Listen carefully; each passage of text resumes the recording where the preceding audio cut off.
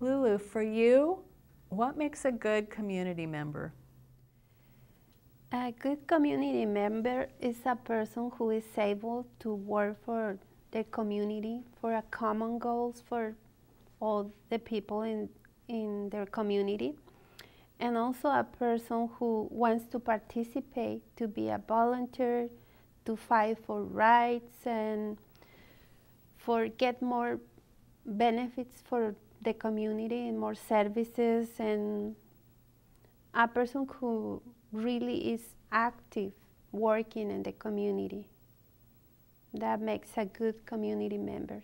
Excellent, excellent. So for you, what kinds of things would you like see yourself doing as the community member? As a community member, I think I can be working and be more active, participating in my community. I see myself working in the program, Opportunity to Read program, helping other learners, tutoring. I'm prepared for tutoring, and also taking decisions in my community, participating in the city council meetings. Oh, wow. Be more active in the advisory board where I am a member, and give solutions and to benefit my community. I see myself working for my community in different places. Wow, that's excellent. You actually answered some of the other questions I was going to ask you in terms of, you know, involvement on the advisory board and, you know, being involved with tutoring. That's exciting. I'm glad to hear that.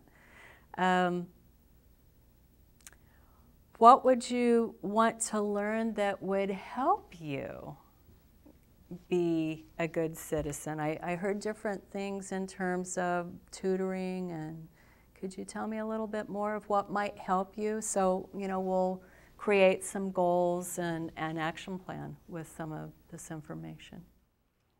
Well, what I would like to learn more about is searching more information about the places that I can go and work and for my community, and also find resources to change my community, to make my community a better place to live and participate, volunteer, work with other community members.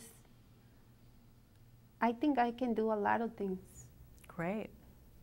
I do too, and what we can do is just, we'll take some notes and with the rules and goals form, and we can start making some small steps towards some of these things that are really important to you.